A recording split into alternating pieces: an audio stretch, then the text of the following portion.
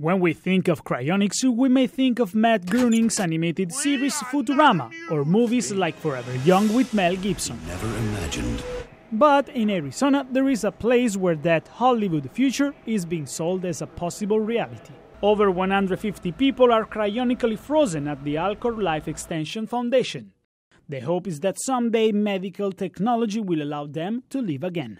This is our youngest patient right now, a 2-year-old Thai girl. She had a terminal illness and she was cryopreserved in 2015.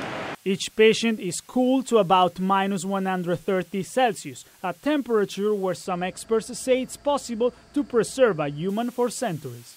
The frozen bodies are stored in these cylindrical liquid nitrogen containers called Bigfoot.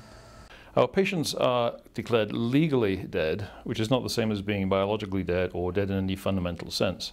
Alcor preaches the idea that technological advances will one day allow doctors to fix what killed these people and also fix any cells damaged by the freezing process. However, reversing that cell damage is something that scientists are even sure can be done on humans. The truth is there is very little science to support Alcor's idea that these frozen bodies might someday come back to life. The biggest problem is we have not demonstrated, except on extremely simple animals, reversibility.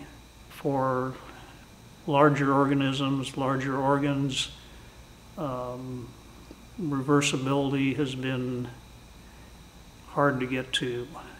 Despite the suspected science, that's exactly what Alcor is selling.